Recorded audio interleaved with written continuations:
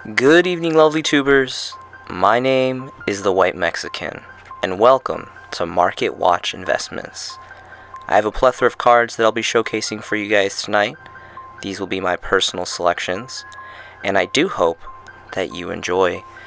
Getting things kickstarted tonight is going to be Mango Smasher X. It's going to be a little bit of a different variant video today. I'm going to be going over cards that I believe need rarity updates. These are cards that I really appreciate personally myself, and I think they're more than noteworthy of getting rarity upgrades. So as I was saying, Megalo Smasher X is going to be the first. Still to the day, this is surprisingly a solo print common dawning from Structure Deck Diner Smasher's Fury. And this card's really cool. I mean, standard stats, level 4, water, dinosaur, 2K beater. Really great. Has fantastic artwork, and this needs a secret rarity update. I think would be just gorgeous in this card personally. So that's going to be the first card. Again, this is just a common, so there's not really much to go over as far as price points on this card. But it would definitely be a shoo-in for a secret rare variant in my personal opinion. So that's going to be the first card. Next is going to be Harpy's Brother. So this has actually had a name change. This Harpy's Brother is the original name, and it got renamed to Sky Scout, I believe. But this is the original print, OG print, Pharaoh Servant Generation 1. I think this would be another really great card for a secret rare slot. Personally, this card is extremely iconic. This amongst many other vanilla, whereas with the first 1800 level 4s non-tribute monsters, and it's got really cool artwork. Again, it's part of the whole Harpies collection package, and there's a lot of just history merit alone on this card, so I think this card would be really great for a secret rare update. Next is going to be Labyrinth Wall. So this is another very iconic vanilla normal monster from Generation 1 era of Yu-Gi-Oh! And these are all commons. You can see even the original print here. Magic Ruler was the came as common. These are all commons, and I think this again, secret rare variant would be really nice. Maybe even a super rare, but more specifically secret. I think this card has seen enough play during Generation 1 era of gameplay, as well as just being another iconic normal monster card. So I think this is definitely noteworthy of having a secret rare reprint personally myself. 7 colored fish amongst Harpy's Brother, again, just an extremely iconic Generation 1 vanilla normal monster. Again, the backbone of attack power was 1800 for non-tributes until Labyrinth and Nightmare, when Gemini Elf was released as the first 1900 attacker non-tribute. So really, these were just, pretty much staple cards in the standard duelist deck. So 4 variants here, all common, originally of course coming from Generation 1 Mail Raiders. And this would just look great with secret rare specifically. Again, this, like, the coloring of this would just look really great in secret rare foiling to me personally. So this is another, again, iconic Generation 1 card that I really believe deserves a secret rare treatment personally myself. Next is going to be Be Gone Knave. Knave, I think the K is sound, however you pronounce this. Original prints going all the way back to Generation 1 IOC Invasion of Chaos. This is actually a really cool card. I think this is I wanted this video to be a kind of a blend of kind of underrated cards, but then also more specifically hone in on the rarity upgrades. Like, obviously these cards, like, this is a little bit more playable with, like, dinosaurs. Obviously it's a little bit more modern, but like Harpy's Brother, Labyrinth Wall, 7 colors, you're not going to run these in a deck. These are not going to see competitive play. Their time has passed. During their prime in Generation 1, they were very iconic cards, and they're very sought after cards, very playable cards back, when the game first started. Not anymore, but because of that merit, that's why specifically I'm showcasing them for rarity updates. Whereas this card, I think it could potentially still see play. I think this card is underrated. I think it's an underrated card personally.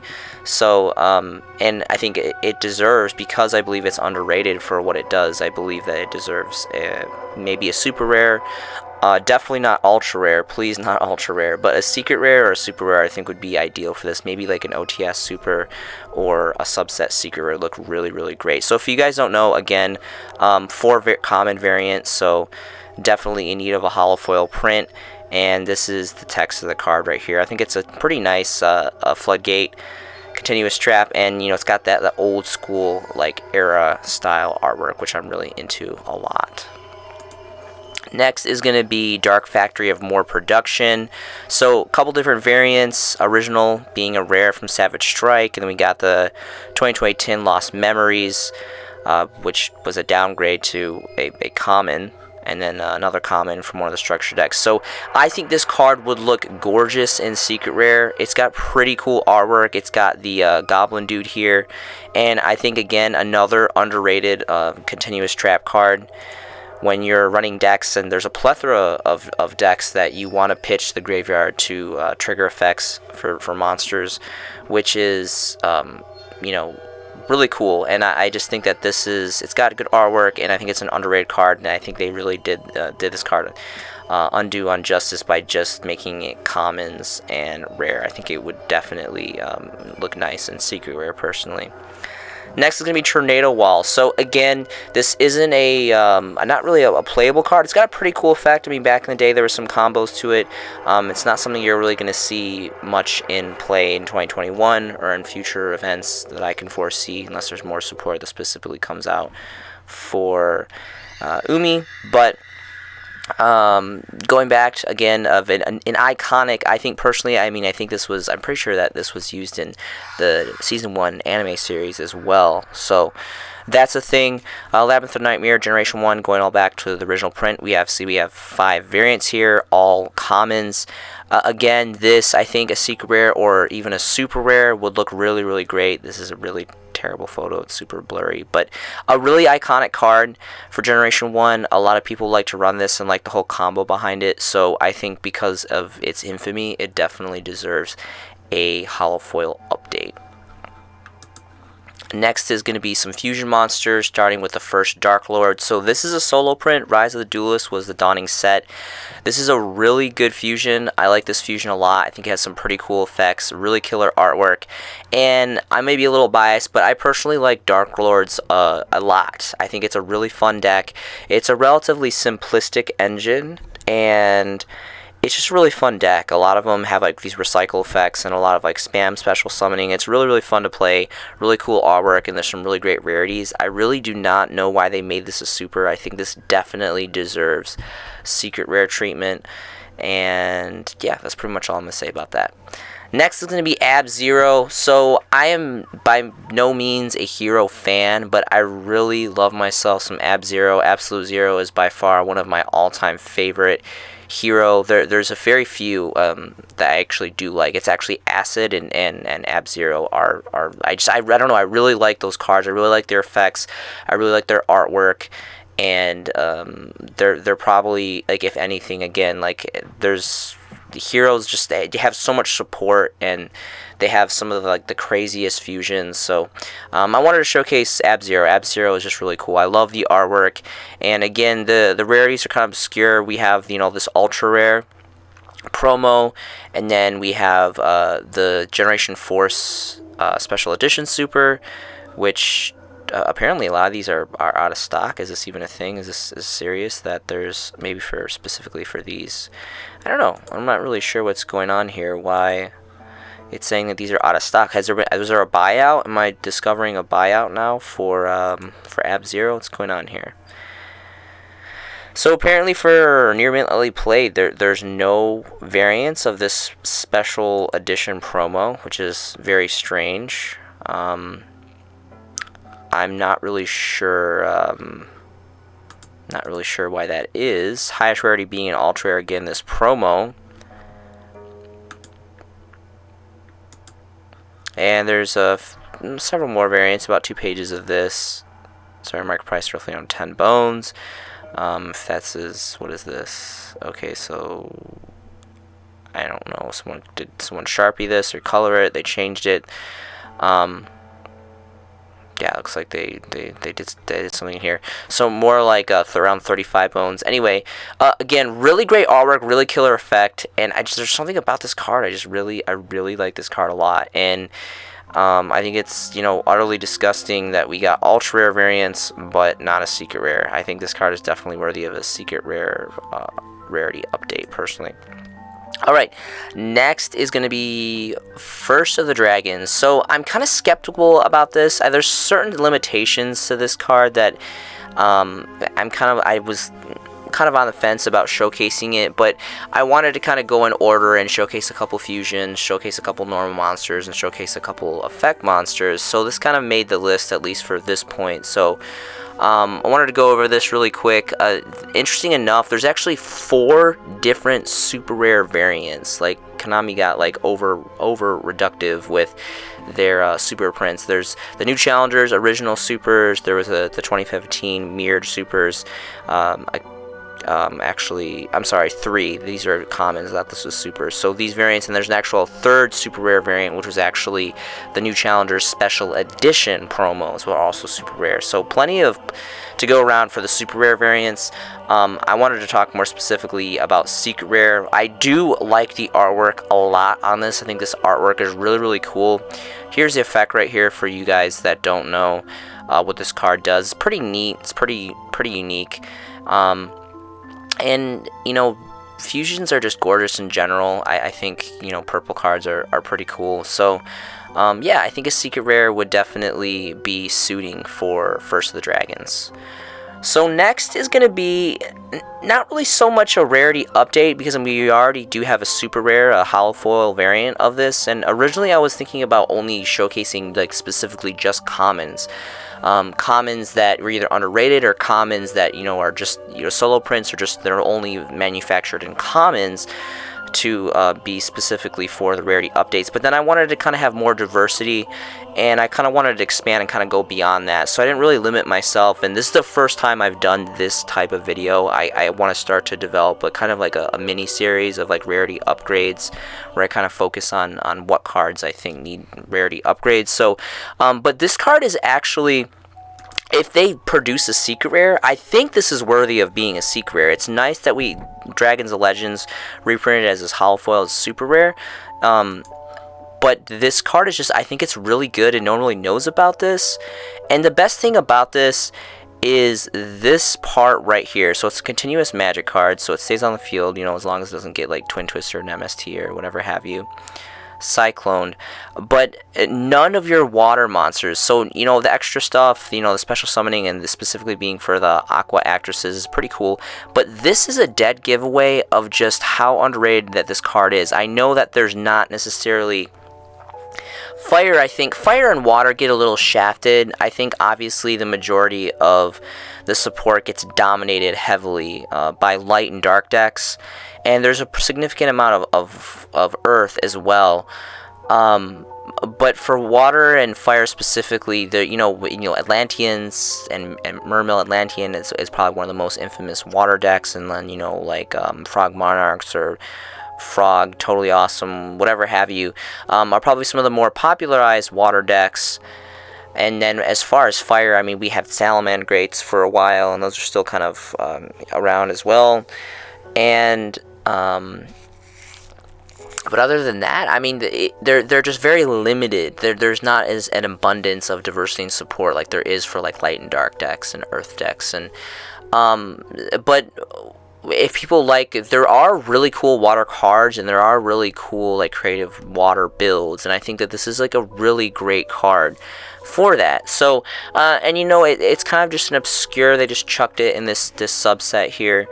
But I think this is really great. I think this is a really underrated card. I personally bought a couple. I think I bought like 3 play sets or something of the first edition Near Mint Supers, just because I think that's really powerful, and I think that's really underrated. So I don't want to go overboard with that, but again, I think because of this effect specifically, how it's not generic to like a deck type or to I mean like I don't know how to say it, but it's like all waters, like it's attribute Y, like all of your water monsters cannot be destroyed by battle, which I think is pretty cool. Alright, next is going to be Burning Land. So 2 variants, both commons. OG was from Pharaoh Servant, and then Dark Beginning reprint. Really cool original magic stamp here for the OG print. This is really cool. Artwork's a little kind of elementary, very basic. Not really a lot of crazy detail or anything, but this is extremely old. You can kind of see a trend here. I'm a huge fan of Generation 1 cards, and I cover a lot of my material is rounded off of Generation 1 stuff. I just can't really seem to get away from it. It's definitely my greatest fascination in this game for that sector of investing in collectability for collectability purposes. But this the fact that you can blow up all field spells and then field magic cards, field spells, and then you can do burn damage. I'm not saying this will see play by any means. I mean, maybe it will, but it's like kind of like when you go into time or you're going to burning. Maybe this will be like a side card, maybe not. I'm probably like taking this like way too far, but I think that this deserves at least like a super rare, like maybe like an OTS super rare. If I'm so bold to say maybe a secret rare, but maybe like an OTS super rare. I just think a hollow variant of this would be would make it a cool side card, a cool side card to have potentially. So.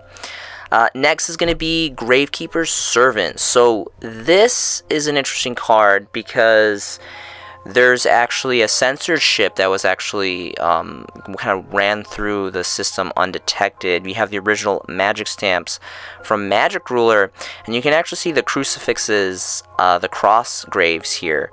And then also that happened in, I believe, the Dark Beginning print as well. You can see the crosses. But then when we move into the later prints, like the Retro Pack 1, you can see the censorship was edited and there is no cross gravestones. The crucifixes were taken out, as well as the Dark Legends reprint. So interesting enough on that.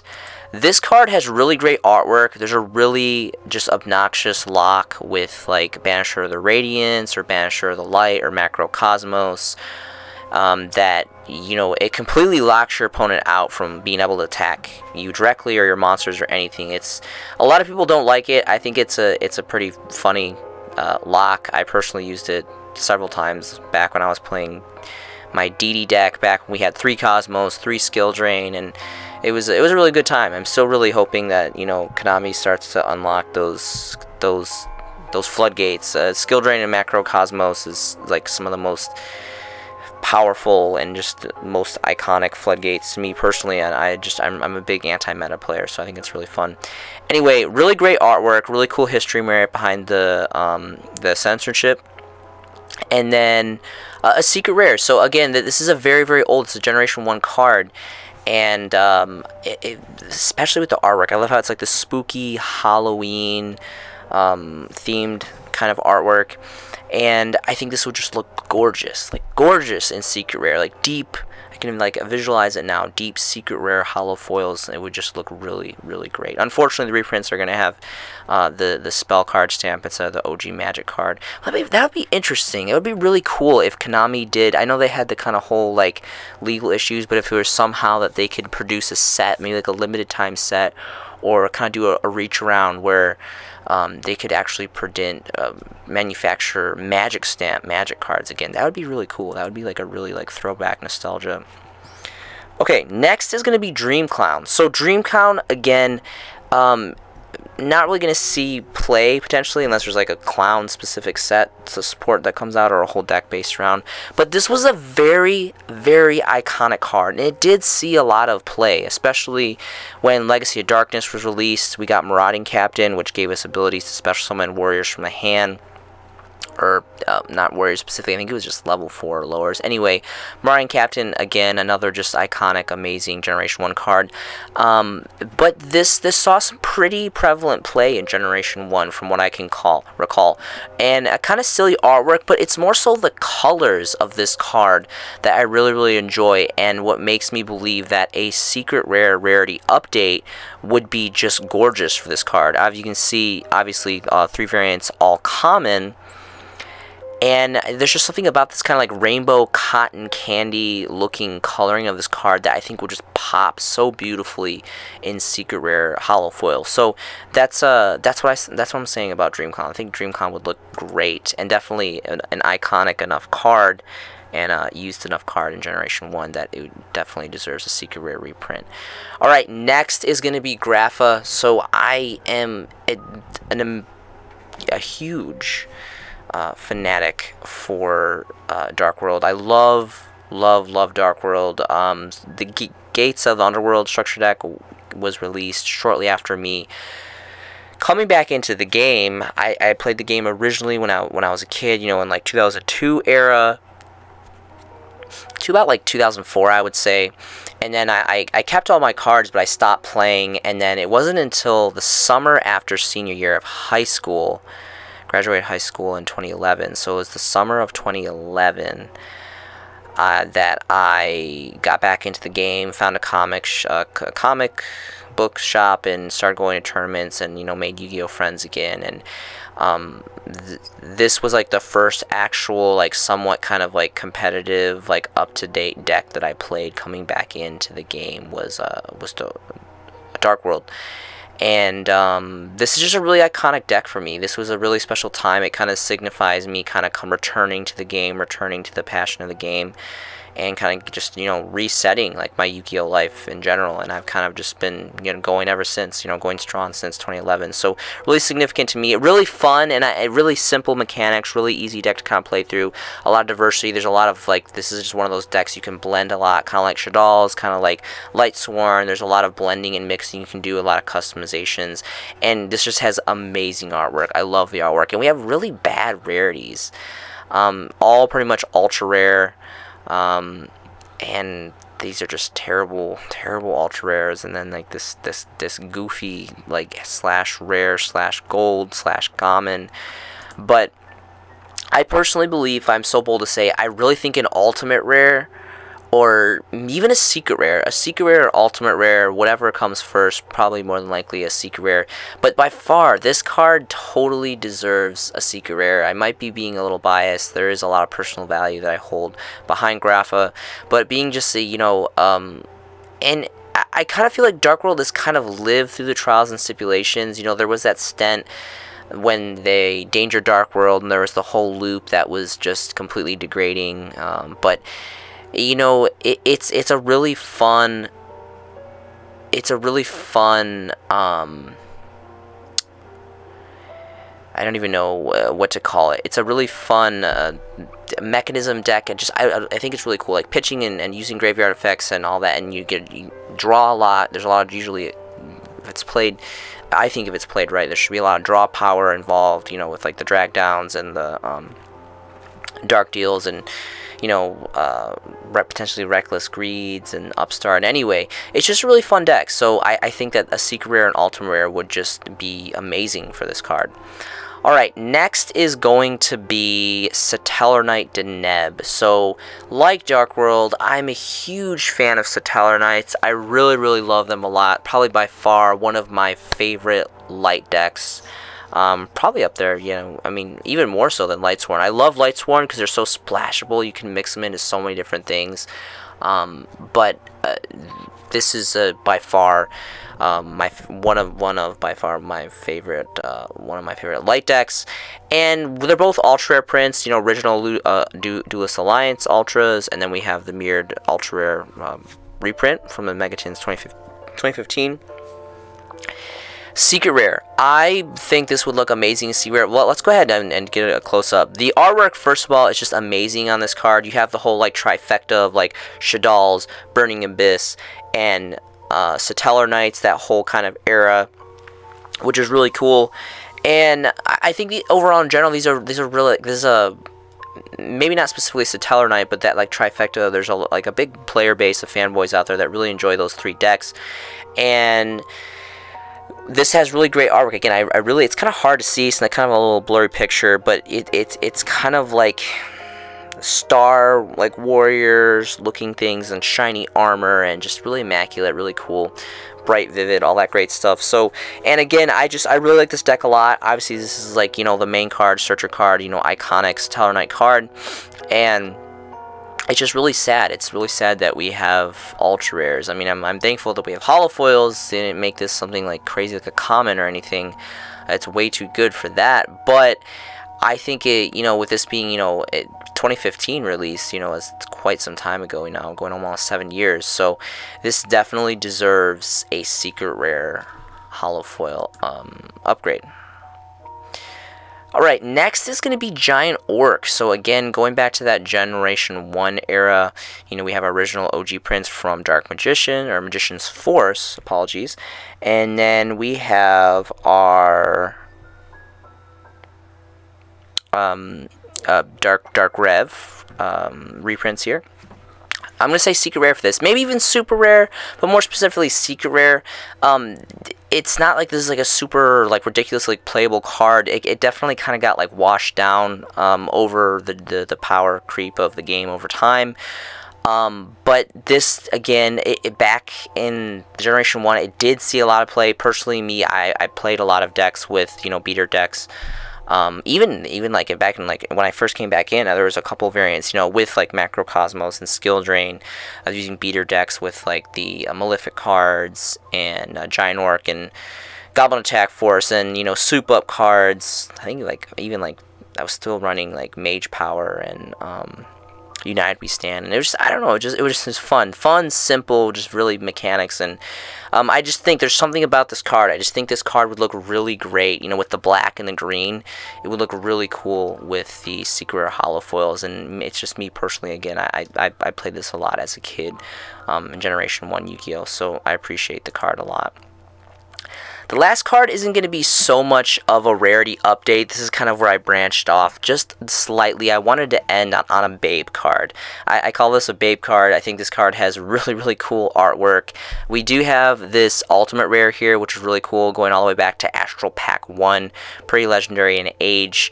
And then we have the very infamous Duelist Saga, very unique to its own merit alone, like lightsaber looking ultra rare holofoils. One of the very few ultra rare variants that I actually do enjoy personally myself. And so anyway, I don't know, there's something about this card. It just, I enjoy this card a lot. It's not that it's like a super playable card. Obviously everyone knows that this is, you know, a big deal for GOAT format players and all that, but it's relatively expensive. I mean, it's up there in age now, and it is high rarity of ultimate rare. You know, Astral Pack 1 being the very first pack, so really great history merit. And we can see here, I mean, it's potentially like 110 bones, and then it kind of just trickles up.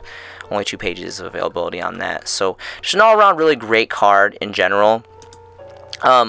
I would like to see a secret rare. I mean, I think personally, again, like I'm a really big secret rare fan, so I think it is nice that we have this ultimate, but it's just kind of hard to get. I mean, it's pretty old and pretty expensive. It's like 100+ bones, so financially, it's kind of a little bit more difficult to get. And then, you know, the ultras are like 5, 6 roughly for, you know, near mint first editions or so. So oh, there's some Italian ones. Those look really cool. I can't resist. I have to. I'm like borderline obsessed with Italian, German, French cards are really cool. Those look really nice. Anyway, okay, so Night Dreaming over. So a secret rare variant I think would be pretty cool for this in sometime in the Yu-Gi-Oh realm. Thank you so much for watching these videos. I really appreciate all of your guys' support, your comments. You guys are great. Yu-Gi-Oh has been a big part of my life for many years now. It's a great passion of mine. I love the deck building, the brotherhood, the uniqueness, the creativity, the investment values. There's so many amazing things that go into this hobby that just make it so much fun, and it's a really great community to be a part of. I don't know, again, I try to kind of go off and do something different with this video, so if you guys have an opinion or you have something that you want to voice about maybe anything. I love feedback. I'm trying to improve and just get better, and I'm really just trying to build a community with this channel. So that's my biggest goal, is building a community and bettering myself, and just trying to make content that you guys will enjoy and kind of stay unique. That's like a big thing. I really want to continue to strive to be kind of unique, specifically in like the market watch realm of YugiTube. But I just really appreciate you guys a lot. Thank you so much for just being part of this in general. It's a really crazy world. Please remember to take care of each other. There's so many issues out there in the world: isolationism, depression, loneliness. Please be a friend, be a brother, be a sister. Just be there for each other. I hope you guys are making some fantastic Yu-Gi-Oh investments yourself. This has been a showcasing by the White Mexican, and I will see you in the next video.